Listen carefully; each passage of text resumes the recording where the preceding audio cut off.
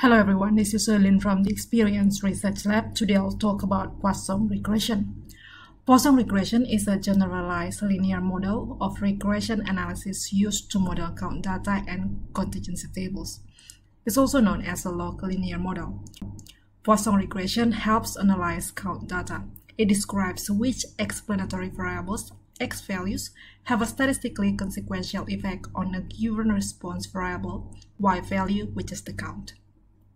In other words, frequently used in research, Poisson regression explains which independent variable has a statistically significant effect on the dependent variable.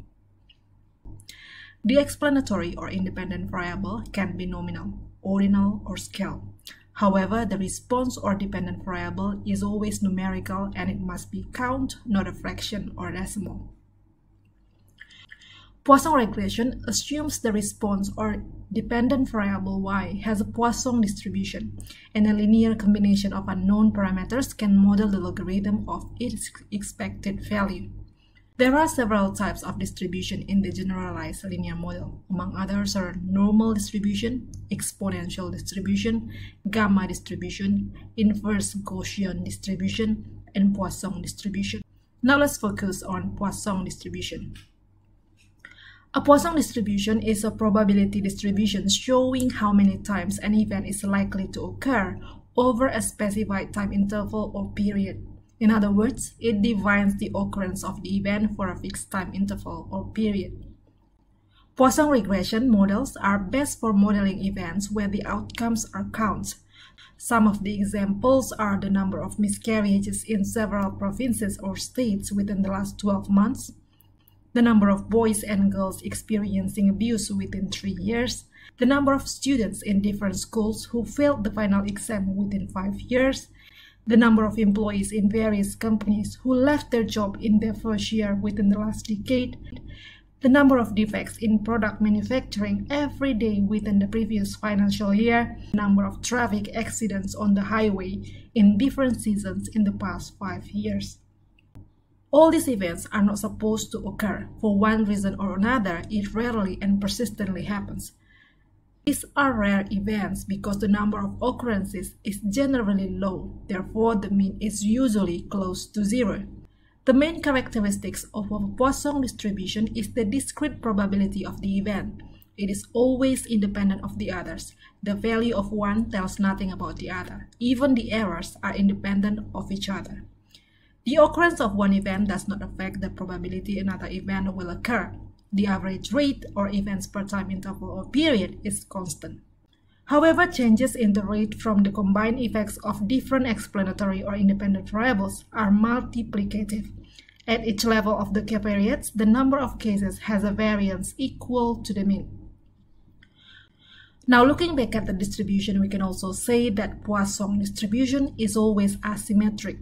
It is positively skewed. Some say it is right skewed with a long tail toward the right. Regarding curtices, it is always leptokurtic, as shown here. In Poisson distribution, the value of lambda, which is the total number of events divided by the number of units in the data, is always higher than 0. As the value increases, the graphs looks more like a normal distribution. Nevertheless, it will not behave the same. Regarding data distribution, there are several types of Poisson regression. Two of them are quasi-Poisson regression and multivariate generalized Poisson regression. The quasi-Poisson regression is a generalization of the Poisson regression.